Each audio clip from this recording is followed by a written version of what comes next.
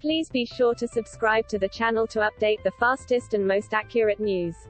Hello everyone, welcome back to my Royal Life News channel. The story for today is the Swedish royal family have gathered on the balcony at Stockholm's Royal Palace today to mark the King's 76th birthday, for the first time since 2019, after the pandemic put the annual tradition on hold for 2 years.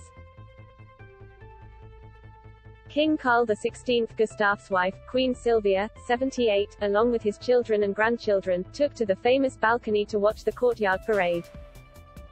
Also among the royals was Victoria, Crown Princess of Sweden, 44, the heir apparent. She was seen smiling and looking regal in a blue coat, with her hair styled into a low, sleek ponytail, as she watched the celebration and waved to crowds. Her son, Prince Oscar, 6, looked dapper, matching the blue in her outfit with his own royal blue tie and a navy blazer, while her daughter Princess Estelle, 10, looked smart in a pale grey coat, and her tortoiseshell glasses.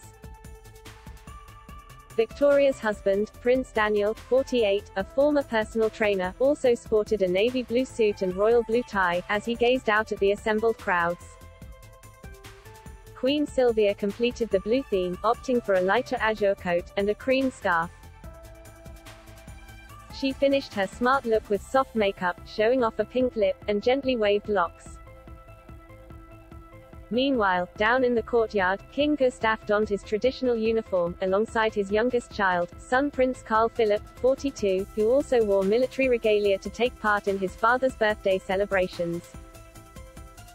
Prince Carl Philip's wife Princess Sofia, 37, and one of their 3 children, Prince Gabriel, 4, watched him from the balcony. After watching the royal marching band, the monarch was seen meeting the public, accepting bouquets of flowers from children who lined up to wish him a happy birthday. The event marked the first time King Gustaf has taken part in the traditional celebration since 2019, after plans were scaled back in 2020 and 2021 due to the pandemic. Last year, he enjoyed a small reception, but no parade in the outdoor courtyard was held. In 2020, he spent his birthday in isolation, with the palace releasing new images to mark his 74th. The royal, who is the second longest reigning monarch in Swedish history, took to the throne in 1973, when he succeeded his late father, Gustaf V. Adolf.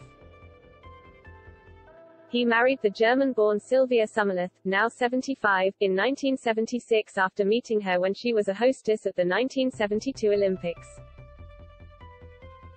In 1980, a law was passed which abolished male preference in the line of succession. That means Crown Princess Victoria, rather than her eldest brother Carl Philip, is the heir apparent to the throne. That is all for today news. Please make sure to leave your comment and subscribe the channel below for more news update. Thank you for watching.